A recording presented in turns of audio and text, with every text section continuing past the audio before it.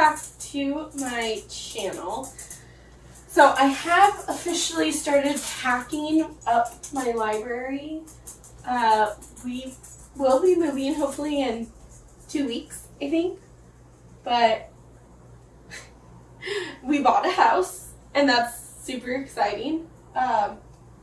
But I have like a million things to do, as one does, you know, if they're moving, when they move. So I have started taking stuff off the walls, so if it looks like plain, I mean, all you mostly see is my bookshelf, which is fine. But that does mean that I need to pre-film a couple of things. I need to pre-film my June TBR game. So here, it is only the 14th of May. I'm not going to finish my TBR because I went rogue and just started reading whatever the heck I felt like it.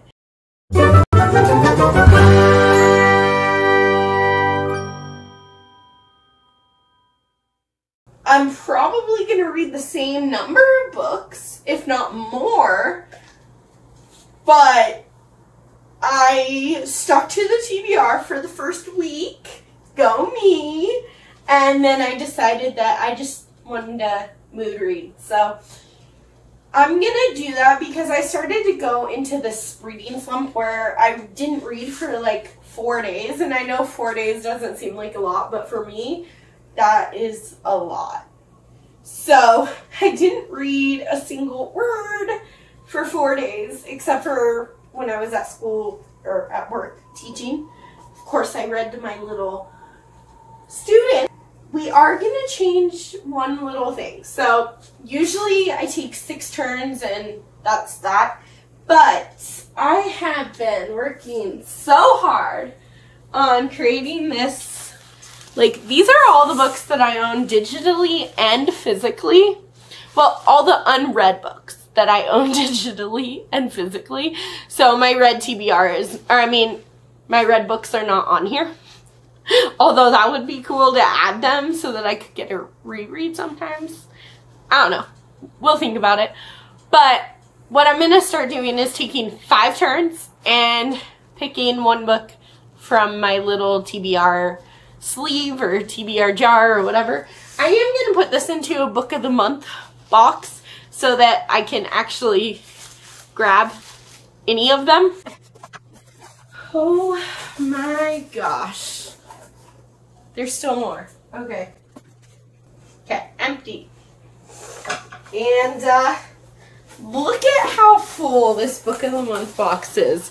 Like, that is crazy. So we're going to pick one of these and then we're going to start our game, and we're only going to take 5 turns. So I'm going to just...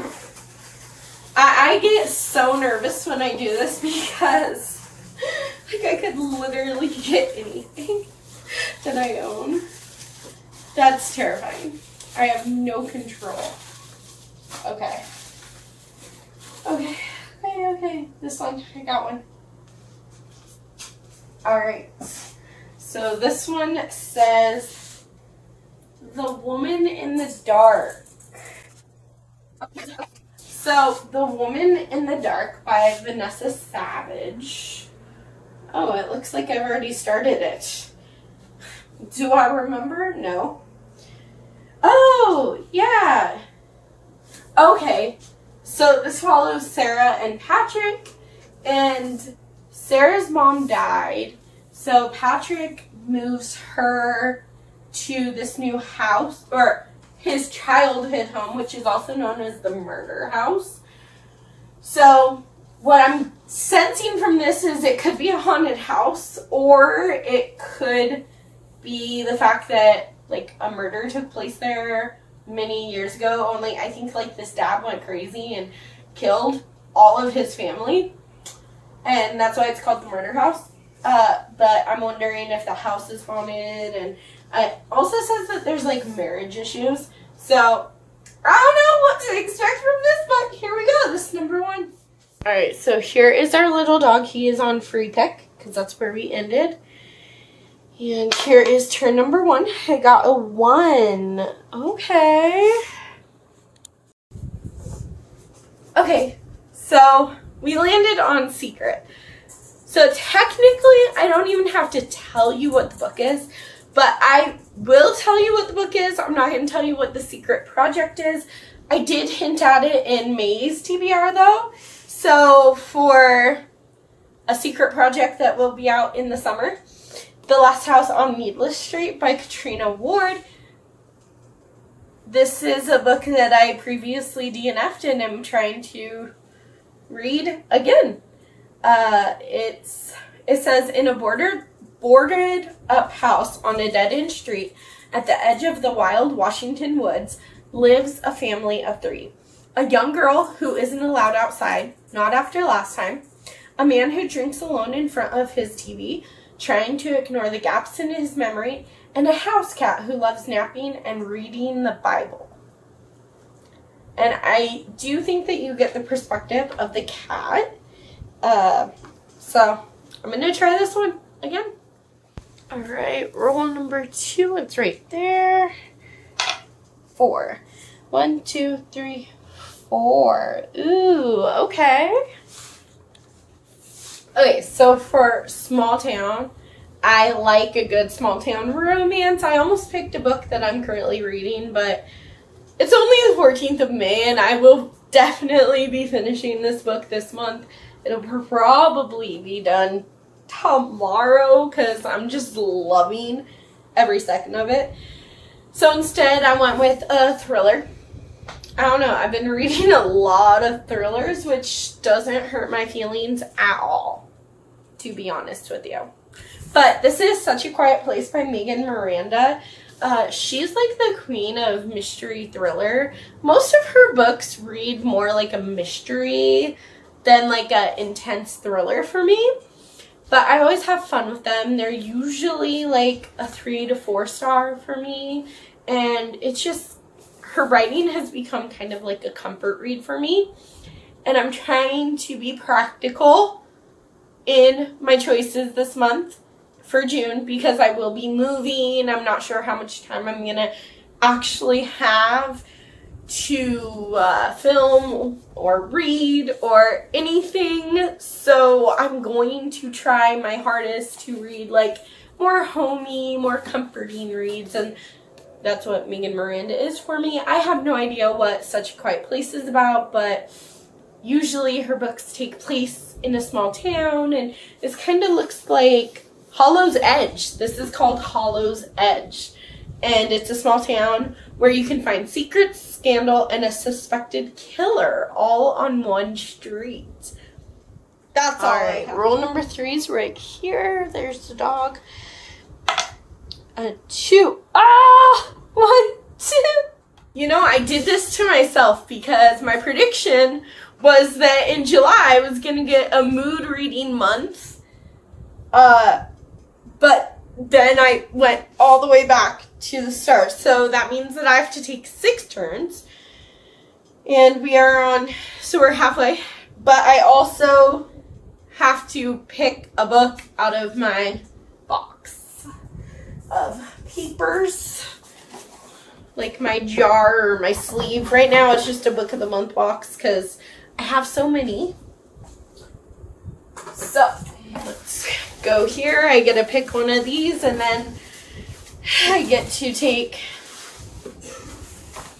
turn number 3 again. Or, yeah, turn number 3.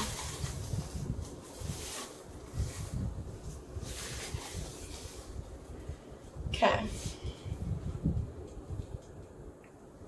Oh, this is an Audible book. This is The First Shot, which is a prequel to The Last Mrs. Parrish, which I've never read. So I don't know what this is about at all. I think it's family drama. Here we are at start again. There we go. Okay, we're at start. Here, this is turn number 3. A 6. 1, 2, 3, 4, 5, 6. Oh! That is so perfect. So we landed on Mom Pick, and it's Mother's Day when we're filming this. So I just texted my mom this pile of books over here. I am trying really hard to read a nonfiction every single month. I have yet to read one for the month of May, but I mean, we're only halfway through. So I could definitely still read a nonfiction. Do I know which one yet? No. You know what? I'm like halfway done with a nonfiction. I'm reading Educated by Tara Westover right now, and I'm not liking it. That's why I forgot about it. So that will be my nonfiction, but I thought, you know, one of my goals is to read at least one nonfiction every single month. So my mom is going to pick. All right, so we're right here. Roll number 4 is a 3. 1, 2, 3. Oh, okay. Alright, so we landed on scary. For scary, I could choose a few different things. I could go with a real life fear of mine. Like, I have a couple of hard-hitting contemporaries where, like, your significant other goes missing, or, like, divorce is you, and that's, like, a real life fear of mine. I mean, not so much, because usually I get along with my husband, you know, I mean, I love him most of the time, all the time. But, like, legitimately, it could be a fear, or, like, there's some books that have, like, spiders in them, or on the cover, and, you know, I mean, that could be scary. In fact, I don't personally love spiders that much, but, you know, whatever, that works. Or I could go with an actual, like, scary book, like a horror novel, or just something that I think is going to scare me.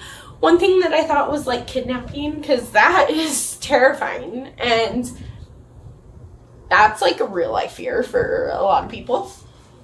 But I'm going to go with Things Have Gotten Worse Since We Last Spoke and Other Misfortunes by Eric LaRocca. So this has 3 short stories, 3 horror short stories, and I've heard so many good things about Eric LaRocca as an author that, like, I had to buy one of his books. So let's see. It tells you about all 3 of them. A whirlpool of darkness chuns at the heart of a ballet between 2 lonely women in an internet chat room in the early 2000s, a darkness that threatens to forever transform them once they finally succumb to the most horrific desires. And number 2 is a couple isolate themselves on a remote island in an attempt to recover from their teenage son's death, when a mysterious young man knocks on their door during a storm. And number 3, and a man confronts his neighbor when he discovers a strange object in his backyard, only to be drawn into an even more dangerous game. 3 devastatingly beautifully written horror stories from one of the genre's most cutting-edge voices. What have you done today to deserve your eyes? So I'm very excited for this. All right, roll number 5, I think. 1, 2, 3, 4, 5. Yeah, roll number 5. Ooh, okay, book of the month. Okay, I was excited for book of the month until I realized what audiobook that is on hold right now is going to be available like June 2nd for me, 3 weeks-ish. Now I'm terrified, but I am going to put this on my TBR because I own it. And it also works for that secret project that I can't say anything else about. But I'm finally going to be reading Tomorrow and Tomorrow and Tomorrow by Gabrielle Zevin. I think this is a sci-fi, like, video game book. But more than that, I think it's the friendship between the 2 main characters, and I am terrified of this book. I don't read sci-fi, but I did get this for free because it made Book of the Year last year, And like I said, it works for the secret project that I've had in mind for several months and finally am doing. So, yay for me. I think we're finally on my last turn. And I haven't gotten a single happy book yet. This is our last roll. 2. 1, 2. Okay, so it's a must read. Still don't know what my mom's gonna pick, but if by the time I edit this, she has picked something, the picture will be right here. But for our last roll, I landed on a must read, so I picked one of the 23 books that I must read in 2023 because I still have a few of those left, and I just said that I want a romance or like a happy-go-lucky book, and there's a romance on this list, but yet I picked Lost You by Haylyn Beck, which is another thriller about this boy named Ethan who is kidnapped from Libby, but the problem is that Libby doesn't think he's been kidnapped. Libby thinks he's been found. So what the heck is going on? I have read another book by Haylyn Beck and absolutely loved it. So it's about time that I return to this author. And this is an ARC that came out in August of 2019. But I got this ARC at a thrift store. It's not like it was sent to me. Although I do need to catch up on ARCs too. Or like finished copies that publishers have sent me. I need to finish those and get my NetGalley ratio up. But I hope you enjoyed this video. Don't forget to give it a big thumbs up and subscribe to my channel. We got some books to read, so I mean, this is definitely better than last month, along with that Audible book, but I feel like this is more doable. And there's no more punishments. It's only like if I finish, then I get a reward of some sort. And I definitely do DNF books, like do not finish them if I don't like them. There are 2 here that I need to finish for the secret thing that we can't talk about anymore. But thank you so much for hanging out with me. I hope you enjoyed this video. I'll see you guys in the next one.